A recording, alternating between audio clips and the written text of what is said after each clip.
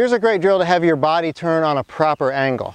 Okay, so oftentimes we see people that turn too level, and that can be a result of poor posture, etc. But once you get in your proper posture, we want to make sure that our hips or our pelvis turn on the proper angle. So you always want to do this with a ball on the ground, so you have something to look at, so you're not looking around. You're focused on where you need to focus to replicate a golf swing. And now as I swing back, I'm going to feel like I push my left hip down as my weight shifts to my right. And then as I swing through, I'm going to push my right hip down as I swing through. Because remember, your hips are tilted, or your pelvis is tilted forward. Right? So if you can imagine, if this is tilted forward, now as I turn, my right hip's going up, my left hip's going down in the backswing, and then that reverses.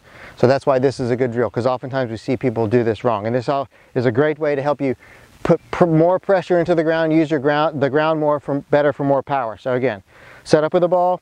As I swing back, push your left hip down as I turn, and I'm going to push my right hip down as I turn. So if I did that from down the line as well, left hip goes down, right hip goes down. So that's a great drill to help your body turn on the proper angles, to ensure that the club swings on a consistent path and a consistent plane. Try this drill, and I know you'll hit better quality shots.